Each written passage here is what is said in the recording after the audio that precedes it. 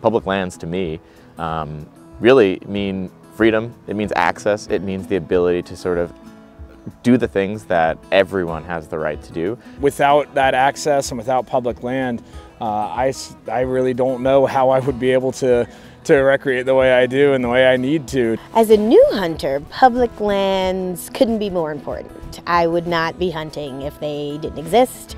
It's the end game for all of us to make sure that we keep those public lands, our public waters, solid and open to everyone, and with a wildlife component that is diverse and intact.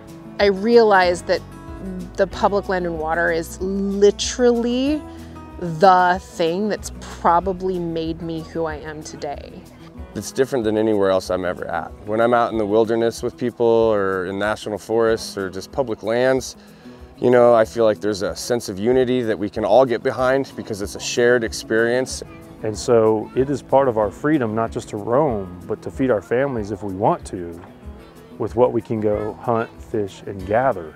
It's the place where we can all go to enjoy one thing in common, to enjoy that outdoor recreation. How important public lands are and how we get to use them. There's this wild that exists out there that will lumber on regardless of who I am and what I think or how I fold my socks in the morning.